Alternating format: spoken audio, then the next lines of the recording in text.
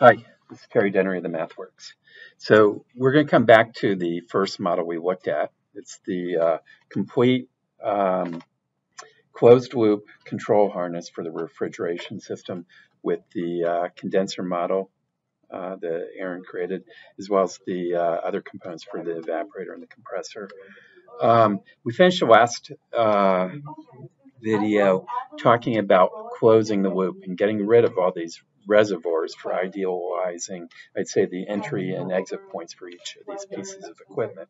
And that with this closed loop, just like the refrigerator at my house, there is no reservoir that's serving refrigerant as well as a reservoir that's receiving the output. It is a closed loop. So we have it now, and we talked a fair bit about the idea of the expansion from this point 4, or this is actually 0.3 to 0.4 that takes place, and it's a controlled expansion right there. You can see the controller right there. It's a PI controller, right, defined by its proportional and integral gains. And its job is essentially to make the difference between what's measured. Okay, actually, we should talk a little bit about this because this is kind of cool the way this really works. All right, and I want you to really just kind of notice this point right here, just downstream of the evaporator, and this point right here, which is assessing essentially well, let me put it this way. Okay, the evaporators, and we see that path right here, is nearly constant temperature. Okay, and that's because you're operating mostly in the underneath the thermodynamic dome. And so it's this, vapor liquid equilibrium that's characterized by the boiling temperature, all right? And so essentially for this fluid coming into the evaporator, we're measuring that temperature. TV, the vapor, and TL will be the same because essentially these are horizontal lines for constant temperature during boiling. And so we measure that. We measure the temperature just downstream of the evaporator, right? And we compare those, right? And we get that difference. And this is kind of interesting. And we talked a little bit about kind of the point on the left being defined as, I think it's like 8 degrees subcooling. Well, what we've really done here in establishing control is we've created a set point that will be 5 degrees to the right of I call it the boundary of the dome. And just again to kind of remind you of this really great comment that Aaron gave me was that the evaporator needs to take the refrigerant into a superheated condition because you can't be putting boiling water through your compressor. Okay, so a really kind of cool control strategy right there, kind of enabled by these two measurements and that PI controller. Now the other one's really kind of this I'd say is almost like an inner loop. It's an inside kind of controller for whoever's creating this essentially refrigeration cycle. The one over here is really you're interfacing with your customer. The refrigerant's job is to make something colder, right? And so I'm calling the customer really this heat load right here, right? And so we're getting that measurement of temperature right there. You'll see it kind of matches up with the go-to statements right there. And this, again, it's a pretty simple controller. There's a little bit of a lag, and then it's a PI controller, and then a little bit more lag. And it's really there to essentially set the rotation rate of the compressor, right? And so the basic idea is if things get hot, and that temperature really goes way above what we would like it to be, it's going to operate the compressor at a much higher rate and essentially increase the rate of flow through that cycle. So that's our controls. I think I mentioned earlier in one of the other videos that the charging of refrigerant is actually really important, right?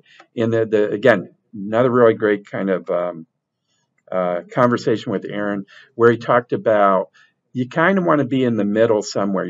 Definitely do not want to be subcooled or superheated. And you kind of want to be in the middle, and it gives you some kind of room to wiggle, okay? And so this point, of course, it represents some sort of enthalpy and some sort of pressure, and that's the chart we're looking at. And the fact that we can define it with two things like that really indicates that I'll call it the degrees of freedom for defining the state of a fluid really are two degrees of freedom, temperature pressure could be the pair, enthalpy pressure could be the pair. But if you're in this dome, X can be the pair too, the vapor quality. And because that's the real desired thing to really get right, you'll see that the initialization method chosen, which really is choosing your state that you're going to make an assignment for at t equals 0, was vapor quality. And X0, I think it's somewhere in here, and it's pretty close to 25%. And I'll just I think I'll kind of finish up on that at this point. All right, and I think that what we're looking at here on the left is fairly technical, fairly detailed. We're seeing the components and we're describing these components in a very technical way. Now, part of the great use of Simulink is the ability to kind of manage and collaborate as well. And so I decided to you can even see this is still called, the file is still called untitled. And what I did was I just copied this whole thing and went like Control A, and then I went over here and I pasted it in. But once I was over here, I didn't worry so much about ruining the model and our project and having to go through all the stuff of like submitting the change and all that kind of stuff. So even though it does it really well, projects are great for that sort of thing. But I just took the shortcut, okay, and I pasted all this in. But what I realized was, well, let's kind of mix this up. Well, not mix it up, but let's organize it a little bit, okay.